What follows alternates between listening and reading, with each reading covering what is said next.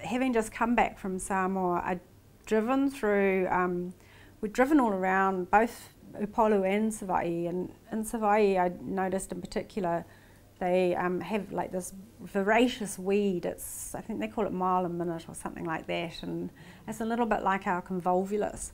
So what it does is it grows all over everything. You can still see the forms and the shapes underneath. You can see that it's a tree, you can see that it's a fence with posts or an old hut or whatever, but it's absolutely smothered with this kind of this weed that's taken over.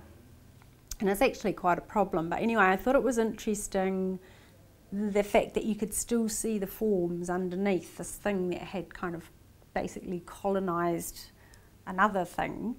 And I sort of thought that was quite an interesting metaphor as well for, like sort of Western Polynesian relationships, and like maybe say in terms of the church where, missionaries arrived in the islands and kind of changed the whole culture in a way, in a lot of ways, but now it's kind of turned around on itself, and the people have taken the Western tradition and turned it into their own. So it's like a triumph of survival and determination, and so I find all those things quite interesting, and that kind of toing and froing between the two totally different cultures, and how they work it out and how they become something else but still retaining both of those things, so they become like a hybrid, I guess.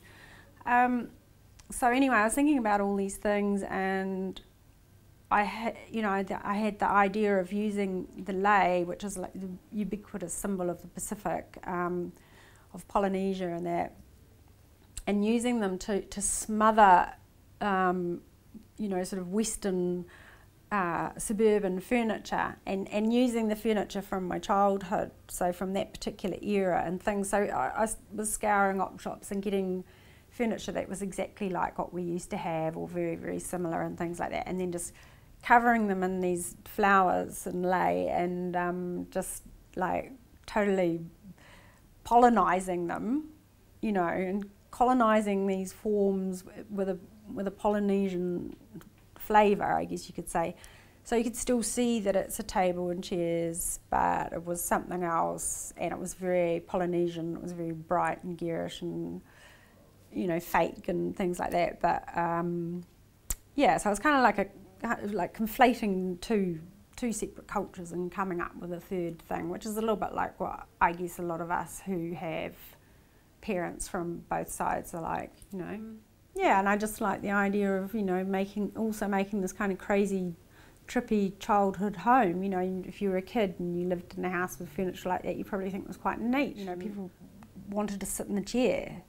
They had to sit in the chair, and people look at the work and it's very tactile, and they'll kind of have a quick look behind them, and I was looking at it, touching it, and which is a gratifying response, except it does tend to be a bit damaging after several hundred people have done that. So this opportunity came along to actually kind of create the wallpaper, if you like, that would go with the furniture in the home.